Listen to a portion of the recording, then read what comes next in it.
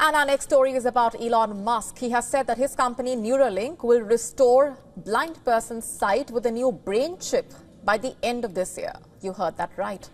Musk says that his company Neuralink has planned on implanting its new brain chip called Blindsight into a human patient for the first time in late 2025. Now, here's why this matters. Neuralink is working quietly on Musk's most advanced technologies, brain chips. The company, in fact, is working on a brain chip that could potentially restore full sight for someone who is completely blind. It has already conducted animal tests and it has been doing clinical trials since 2024.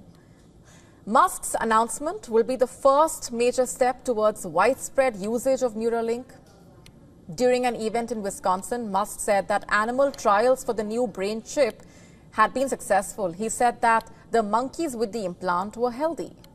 According to Musk, the animal trials showed great promise, as a result of which they are hoping to do first device implant for a human this year itself. And if successful, it would be huge. We are talking about giving someone who is completely blind eyes to see the world.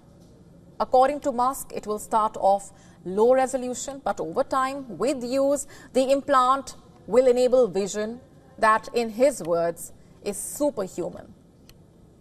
Now, it seems his company is already moving towards trademark. Musk's statement coming in a few days after Neuralink filed for trademarks for the term blindsight. But that's not all. Neuralink has also filed trademarks for the words telepathy and telekinesis. The first Neuralink brain implant was carried out last year itself in January 2024. 3 patients were given what Neuralink likes to call telepathic control over body parts that they previously had been unable to move due to disabilities. Neuralink is yet to specify a timeline for the rollout of the blindsight chip, but just to be sure, several rounds of testing of the technology will be done before this new technology becomes widely accessible for use.